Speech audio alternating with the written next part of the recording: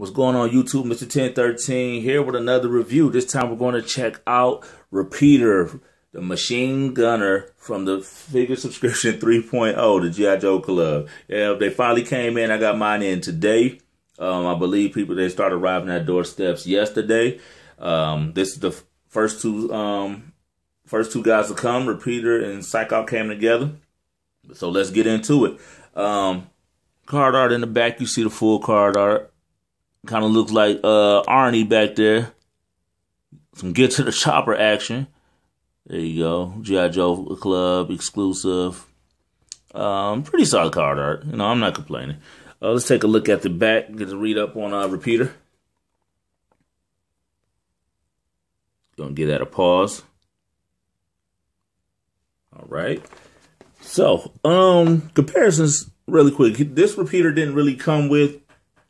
He didn't really come with a lot of accessories, not as much as the Knife Force Repeater. The Knife Force Repeater came with the chain gun, the heavy, the 50 cal, I don't know. He just came with a gang of weapons, and I can show you guys real quick. This is all, I mean, Knife Force Repeater came with all this weaponry, the Knife Force, the gun pack. I mean, the bullets and everything. So he had a gang of stuff that he came with. I don't say gang stuff, but he came with the heavy weaponry. This guy, he really just came with the light machine gun, which is still cool. No complaints and everything, but it wasn't the same weaponry he came with. So you do have a difference in what you got with the Knife Force Repeater and the figure subscription Repeater. But here's the machine gun he came with. Nice paint apps on there. Silver, black. You know, we've seen this a couple times. I believe the Saw Viper had this from the same convention set. I believe this does come off. I might have glued it on here. Oh, nope. That does come off, you know. So you can take and put that back on there. Pegs right in there, which is always awesome. This does move. So a little bit of articulation on the gun. Set that down. He comes with a nice little backpack. We've seen this again before. I can't remember what figure. We probably got on a couple of them. But very nice paint apps on this as well. I'm trying to get you a clean shot of this G.I.Joe logo on here. Camera does not want to act right. There we go. So very nice paint job right there.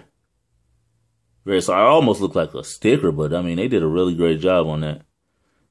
But nothing's inside, no pockets or anything to put anything in. The bands on here, they're plastic, so like no nylon or anything, like stretchy material.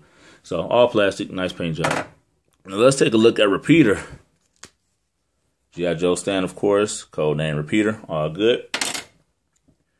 And let's get a look at Repeater in his classic colorway. Very nice job.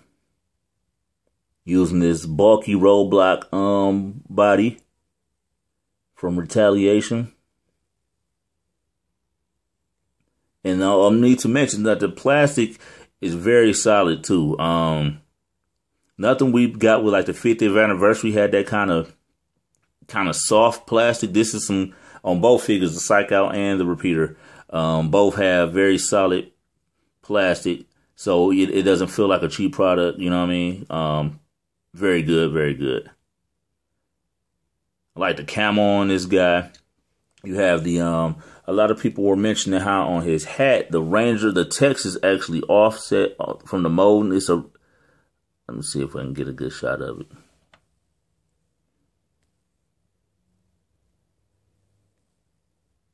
I can't get, oh my goodness. But basically what it is he has Ranger at the top of his hat.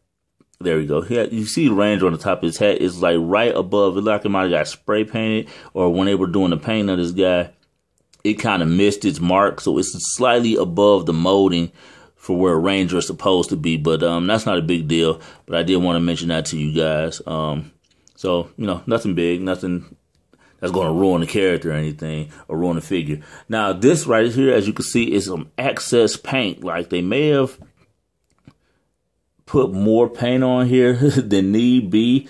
And when I do the comparison, I'll show you the Night Force repeater, because the paint apps were kind of thin on him, I believe. So I think they just kind of overdid it to make sure that you couldn't see like the plastic under the paint, you know, like it was a thin layer of paint on the Night Force version, but they overdid it on this one. So you had some extra paint on here. It might just be mine, but also be on the lookout for that. Articulation wise, head does a side to side, slight up and down. Legs do go out. Double jointed knees, foot pivots, rockers on it. Does it spin? Yeah, it spins, but it's on a rocker, so you know it's all funky. But arms go out, 360. Bend at the elbows, spin at the elbows, spin at the wrist, and I believe these are yep, he has hinged wrist. Yep, he has hinged wrist. Really no ab crunch, because the bulky vest on here, and you can unsnap the vest on here. I'm not gonna do it. Look like it's a son of a gun to put back on, but very solid figure. I'm impressed. I like this guy a lot. I'm gonna do a comparison between the both of them, between a repeater, a Real American Hero, and the Night Force repeater. There's a look at both of them side to side. If I had to choose, it would be the original colorway. It looks like they added a lot of stuff to him. I mean, as you can see, he has his gun holsters on the sides now. They weren't included on the Night Force version, which was a bummer. They look really good over here. They both had the sheaths on the side, on the ankles down here. This one did come with a knife, which does come out. He also comes with his pistol on the side that does come out. And this is just a pocket with some extra clips on the side. But again, with the added paint camo on this guy, adding the extra the gun holster and the clip pouch and the knife with the sheath, I think they really did a great job on adding the accessories, and it made it that much of a better figure, because I mean, he looks more complete, he looks more army ready. And then with the classic army camo colorways, military colorways, it looks really good. So I would have to pick this one over the Night Force. So the original colorways is 2 for 0. They're winning right now with the the original colorways versus the Night Force colorways we got 2013. But there you have it. The review of Repeater from the Figure Subscription 3.0. We're in it. We're rolling. We should have the next 2 figures at the end of the month. So we'll have 4 figures in January, so the club can get caught back up. So more reviews are coming more sooner than later. So stay tuned, share, like, and subscribe. I'll talk to you guys later. Peace.